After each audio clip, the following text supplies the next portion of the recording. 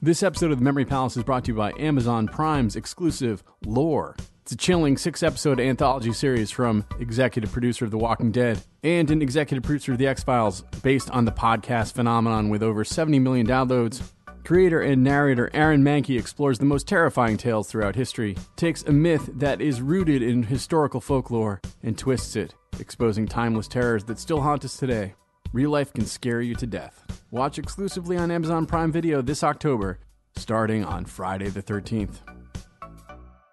This episode of the Memory Palace is brought to you by our friends at Article, makers of fine furniture with fantastic industrial and mid-century and Scandinavian designs. Also the makers of the lamp that is lighting this script as I read it.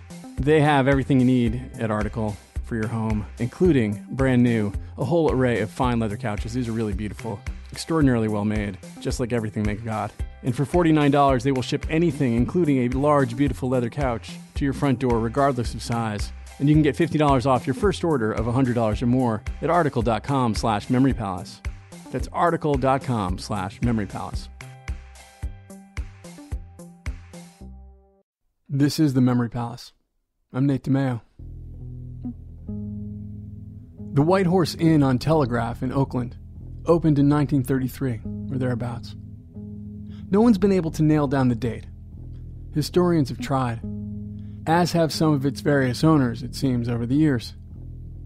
But if you're not an academic, or if you don't have a personal financial stake in solidifying its claim as the oldest gay bar in the United States to operate continuously in one location, it doesn't really matter when the White Horse first opened its doors.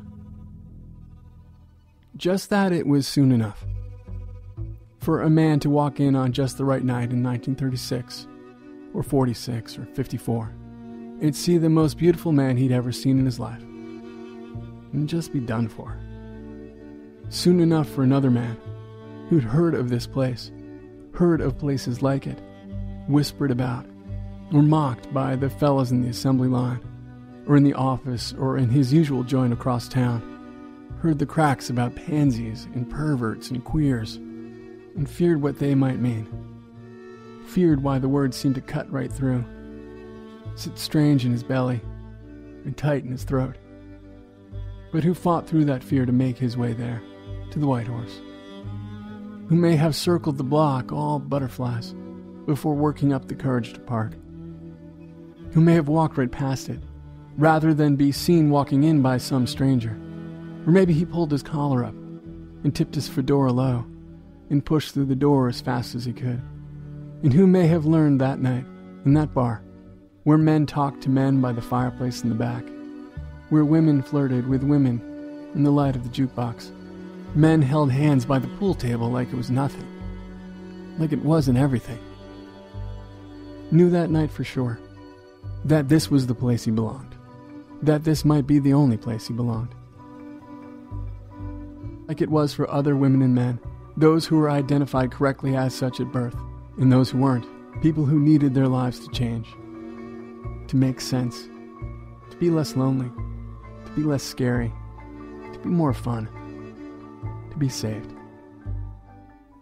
In the 40s and 50s and later, men and women, friends from the neighborhood or the bus or church, friends who knew the truth about each other, would walk arm in arm up Telegraph Road to the White Horse, would play at being people they were not, and then walk through the door, into that windowless room, and become who they were.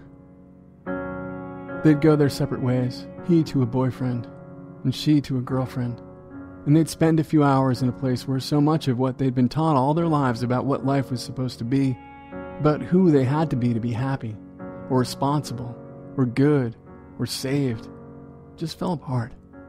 Just put the lie to the whole thing.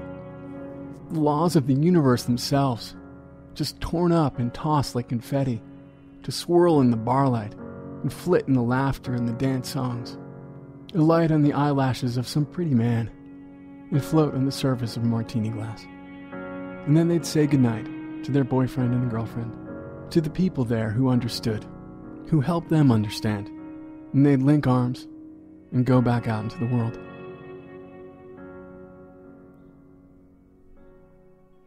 Have no illusions about the world. The world did not want that man and that woman to be who they were. Gay sex was a felony. Cross-dressing was a crime. People risked imprisonment, forced sterilization, institutionalization, lobotomization for acting on who they were. If the cops, armed with laws that let them raid bars if they suspected women were dancing with women, or men were holding hands, or speaking in high-pitched voices in some cities, if the cops came and threw you into the paddy wagon, if not threw you up against a wall, your name would wind up in the paper along with your address. You could be fired, kicked out of your apartment, lose your car loan, get beat up, or worse, by people in your own home, or by people who now knew where your home was. The laws would change. Attitudes would change. Sometimes for the better, and sometimes not. The war seemed to change everything for a while, especially there in the Bay Area.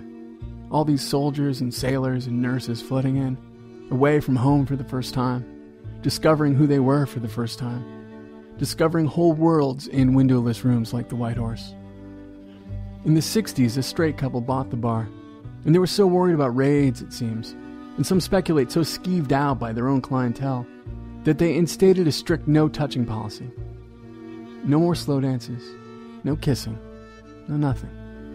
It was like that for years, but still people came to the White Horse, because it was their place.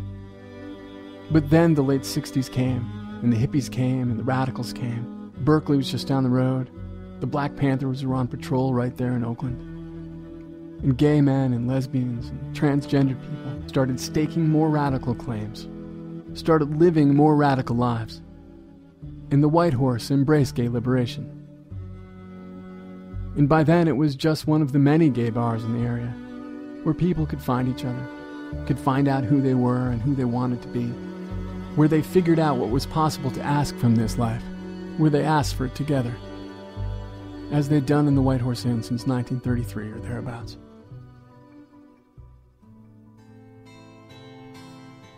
The White Horse Inn was opened the night in 1966 when transgender women fought back against police harassment in Compton's cafeteria across the bay in San Francisco and rioted.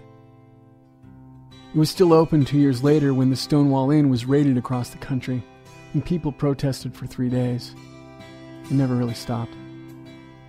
It was open on the night in 1973 when an arsonist set fire to a gay bar in New Orleans, locked the door, and killed 32 people. The White Horse was there for people who needed to mourn. It was open for people who wanted to celebrate in 1962, when Illinois became the first state to decriminalize homosexuality, and 13 years later when California joined it, and 28 years later when the Supreme Court forced 14 states to do the same.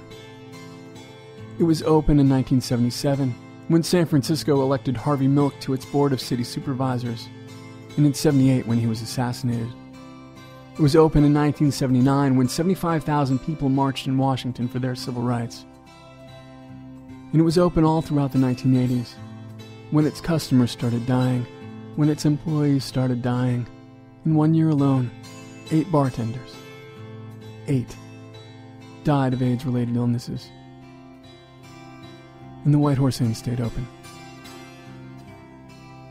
As it has been, again and again, when men and women, and boys and girls, transgendered people, were murdered for who they were. So many since 1933 or thereabouts. Mourned by what people now call the LGBTQ community. A community built, year by year, night by night, in windowless rooms like the White Horse. It was open when Vermont passed its civil unions law, when Massachusetts passed its marriage law, when San Francisco's mayor issued marriage licenses, and when the California Supreme Court annulled those unions, annulled the marriage of the manager of the White Horse, too. It was open when the California voters rejected gay marriage, and it was open for dancing when the Supreme Court threw that vote out. It was open on a Saturday in June, when someone killed 49 people in Orlando, Florida, in a place like the White Horse, where people came to be who they were. And it was open on Sunday. And it's open tonight. And it'll be open tomorrow.